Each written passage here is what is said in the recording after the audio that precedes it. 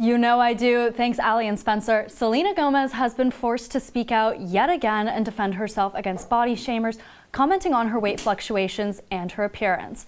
Here to tell us exactly how Gomez addressed our situation is pop culture reporter Lily Evans.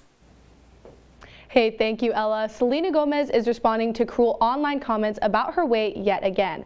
Since her initial lupus diagnosis back in 2014, Gomez has been transparent with fans about her struggles with the disease. Gomez shared that her medication causes weight gain and changes to her physical appearance. She went live on TikTok to address the overwhelming amount of backlash she has received over her looks. Gomez said, quote, "My medications are important and I believe they are what helps me. Not a model, never will be." To no one's surprise, Gomez has received an outpour of support from her fans who are shocked by the fact she continues to need to defend herself from internet trolls. Gomez was quick to say she does not condone any sort of shaming anyone for anything, but especially body shaming. Fans are skeptical of Haliey Bieber, who posted a TikTok that fans described as shady because Bieber was mouthing lyrics to a song, and fans assumed it was a diss aimed at Gomez. Supporters of Haliey Bieber say that Selena Gomez fans bully Bieber because she is married to Gomez's ex-boyfriend, Justin Bieber.